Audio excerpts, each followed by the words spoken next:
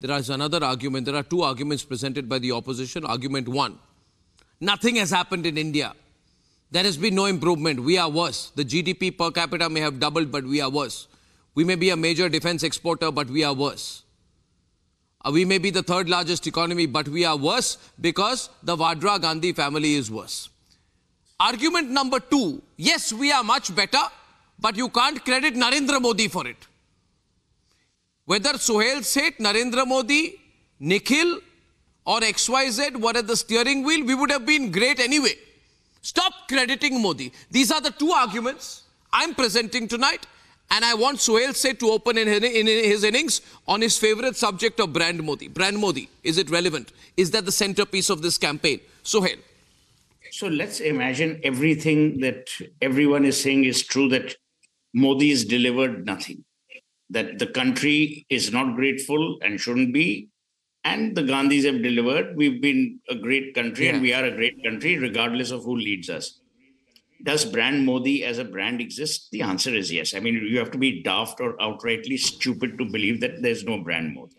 You may hate the brand, you may love the brand, but the brand exists. Number one. Number two, for a lot of people, the brand does provide a benefit. Otherwise, he wouldn't have won 2 elections. You win elections because people vote for you. You don't win elections because someone in Greenland or Fiji is voting for you. So obviously, people are voting for him. They believe that he provides certain value. 2 gentlemen or 3 of us here on the panel may or may not believe. We don't matter because this is a democracy. The third, brands stand for things. Brands don't oscillate. Brands seek validation. Brands seek consistency. Brands are focused. Is Rahul Gandhi a brand? Of course he's a brand. But he's not a brand that is attractive to more people than Modi as a brand. As simple. Otherwise, Rahul Gandhi would be prime minister. Actually, he may not, because he may choose to decline even that. Now, the reality is that Rahul Gandhi started a Bharat Jodo Yatra, after which I said publicly, nationally, on television and in print, that he has been able to recalibrate his own brand persona. Because I thought that it was going in a particular manner. But thereafter, from one issue to the other, from one cause to the other, and you know what the biggest problem is? It's not whether you hate Modi. It's almost William Shakespeare-like. You know, when Brutus was asked by Mark Antony, why did you stab Caesar? He says, it's not that I loved Caesar less, but I loved Rome more. So I don't know whether it is their hatred for Modi that makes a lot of people say nasty things about the country or the nation called India.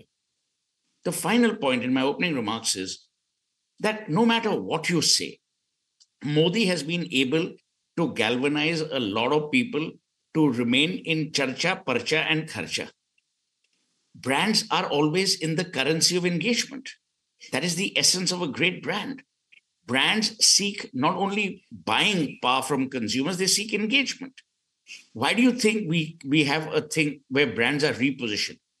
Brands are repositioned because brands believe that the consumer has either moved on or they need to evolve, which Modi is doing. The fact that I didn't even know, I was not following Twitter, or that, Modi's met gamers today, or Modi's met this particular group of people, or he's met unicorns, or he's met startup people. The man is making an effort. Hate the man, you hate his policies, but you cannot take away 2 things from Narendra Modi. Number 1, consistency, and number 2, focus. These are the hallmarks of any great brand. Brands don't swerve, they don't waver. I don't know if you guys were even born then. I'm sure Arnab was. Oh, yeah. They tried to create a brand called the New Coke many, many, many years ago, which bombed terribly. Books have been written on that, because they thought that they would reinvent the wheel.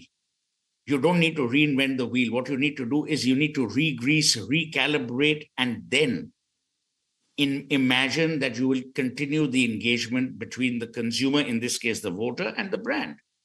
So I'm not suggesting for a moment that brand Modi is the next best thing after sliced bread, but he is a viable, strong, engaging brand in this country. And what is even more important is that he's an engaging we are having a brand really, outside this country. Really simple.